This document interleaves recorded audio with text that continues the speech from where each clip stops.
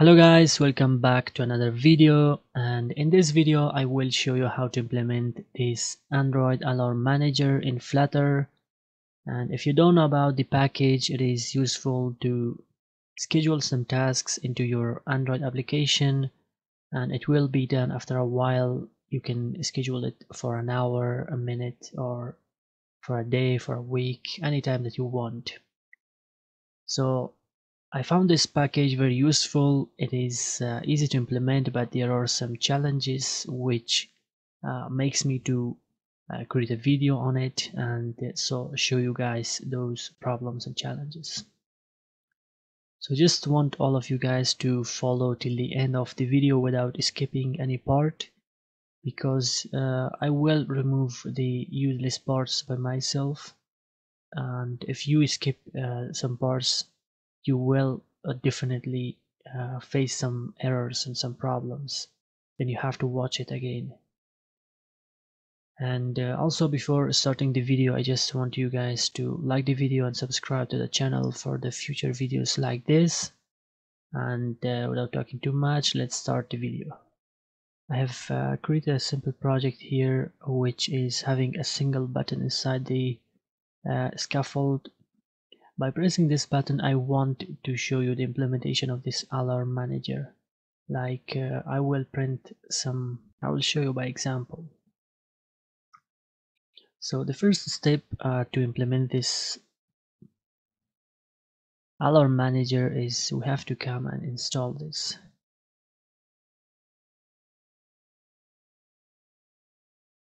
Next step, we can copy these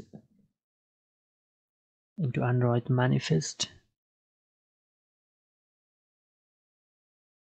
Next, we have to copy these codes inside the application. Now we are done with the Android manifest, but we have to change this application name into something which we will create that class application, because background services, if you want to use the background services in Android, whether it is notification or alarm, you have to create this application class. We will create this one. The rest is the same. So we will save this and close both of them. If we go here, and down here, it gives us the Java code for the application class. But the problem is, if you have updated the Flutter, it is no longer using the Java, but it is using the Kotlin version. As you can see, the mainactivity.kt is here. So you have to create the Application.kt as well beside this main activity. They have provided the code for Java class of application. You can just simply copy this code and paste it, create a new class here, application.kotlin. Then, since this code is Java code, you have to convert it into Kotlin. If I paste it here, if I paste it here using Visual Studio Code, it will not convert this one to Java for me. But if you use Android Studio, by pasting a Java code into Kotlin class, it will pop you for converting the Java code into Kotlin.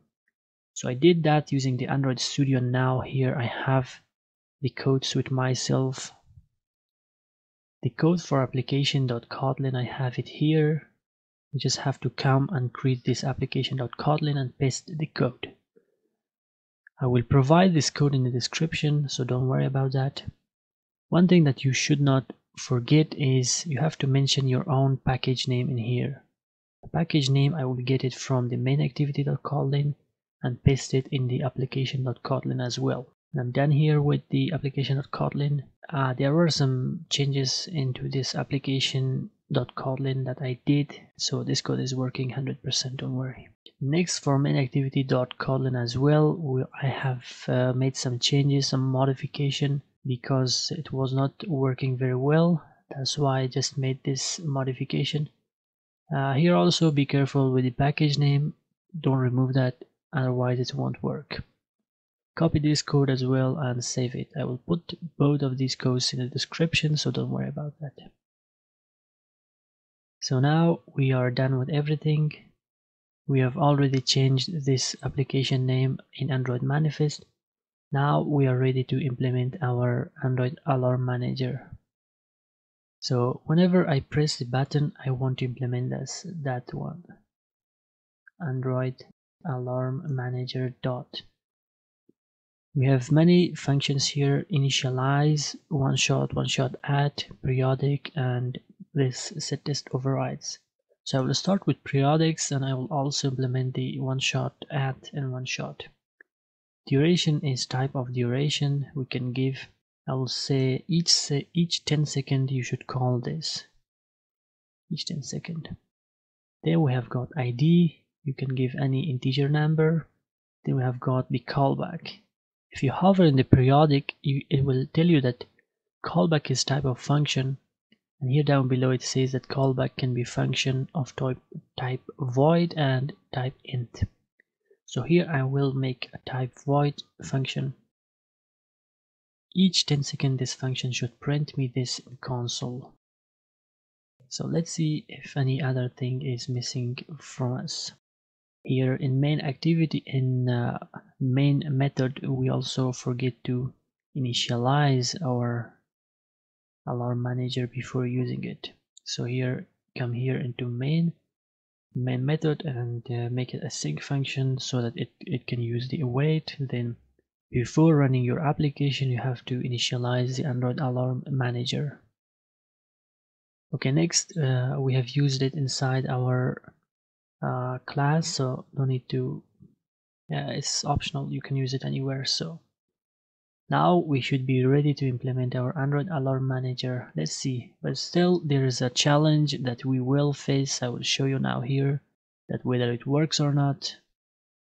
But as far as we have done all the implementations, it should work very fine, but still let's see.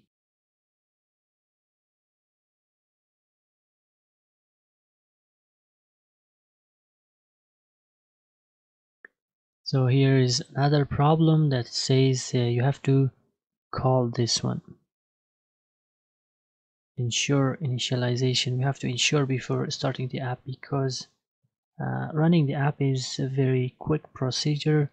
So we need to ensure the initialization of the any package before running it. So let's restart our app.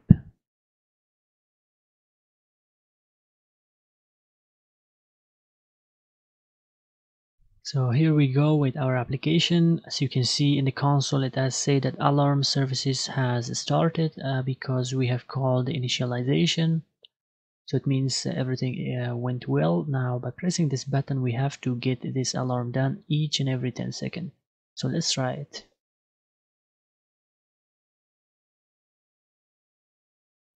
So it's been around 10 seconds, but still we haven't got any message in the console. The problem is that here it has mentioned,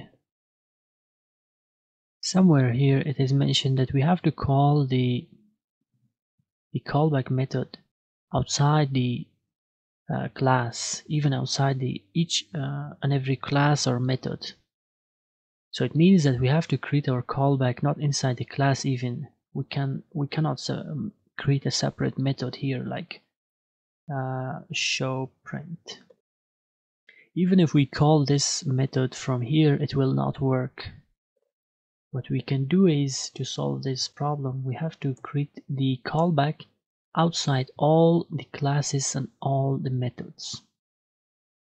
And here we can remove this callback and simply call that show print. So now if we save our application and restart it, I think we should close it because the callback method is outside the class. Only saving and reloading it won't affect. So this time we have our callback outside the class and method. Let's try it each and every 10 seconds. It should call us the alarm then method. It should print us in the console. Yes, 10 seconds. Let me just save the code and press the button after each and every 3 seconds. A good practice for using this alarm manager like this is we have to call it at least every 15 minutes, not lesser than that, but still you can use it. I haven't faced any problem or issue even though I have called it lesser than that. So let's click this and see the result. So the problem is that we are calling with the same alarm ID. That's why it has been called only once and not multiple times. But for that, if you want it to be called many times, you have to change the ID each and every time you're calling the alarm manager. So this was what I was trying to explain. This was a kind of challenge because you have to call this function outside of all the class and all the methods, because otherwise it will not work.